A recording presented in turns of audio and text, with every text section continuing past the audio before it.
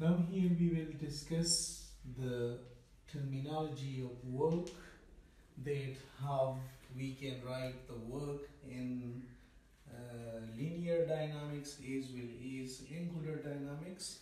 I know that in linear dynamics or in translational dynamics.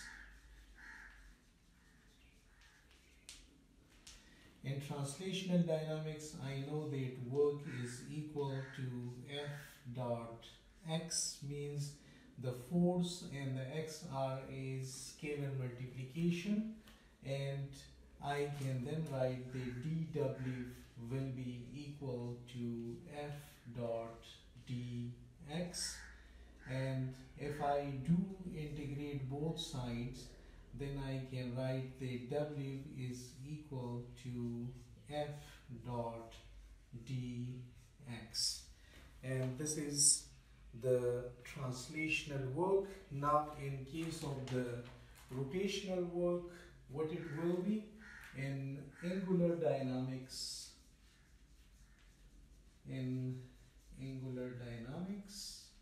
I can write that W it will remain the same, but it will now be the rotational force dot the angular displacement.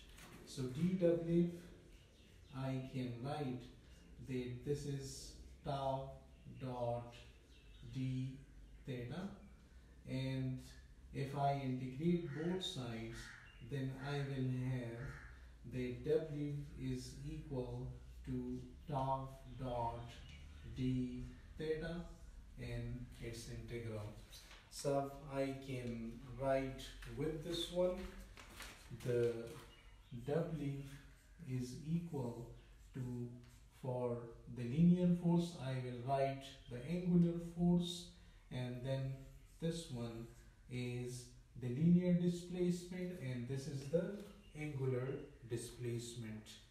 Now if I want to know that how quickly this work is done, how quickly this work is done, then I define another terminology which is actually power, and power is defined as the work done per unit time. So how quickly this one is done, and this is work is now equal to F dot x divided by t, and I can write this is F and x by t dot, and x by t I can write is V. So F dot V. Similarly, the power it will remain the same, but now I can write W by T in terms of angular dynamics. So in terms of angular dynamics, it will be tau dot theta by T, and it will be equal to tau dot, and theta by T I can write is omega. So it will be omega times tau times omega. So I can have this one in linear dynamics and this one in angular dynamics is the power expressions. Similarly, if I want to focus on the kinetic energy, so kinetic energy is, we know that kinetic energy we denote by T, and it is equal to half mv squared.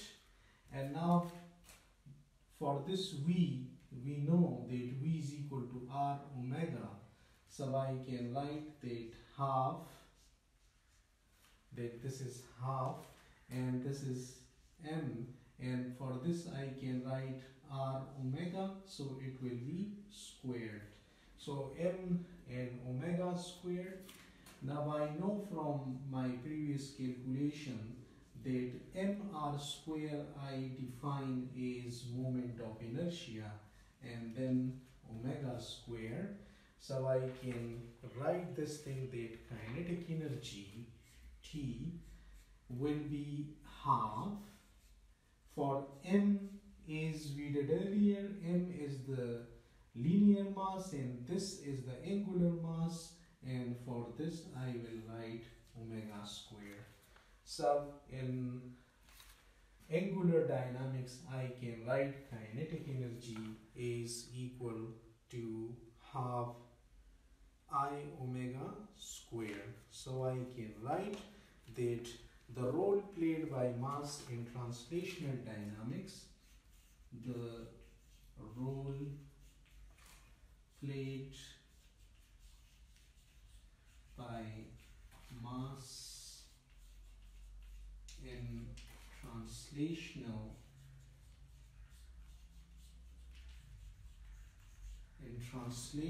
dynamics is played by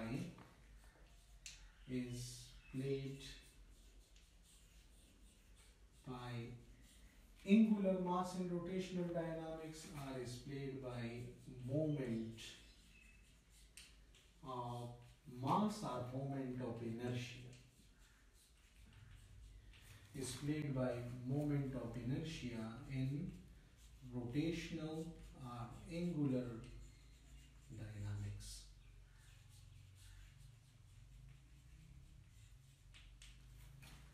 So that's the difference between terminologies for the work.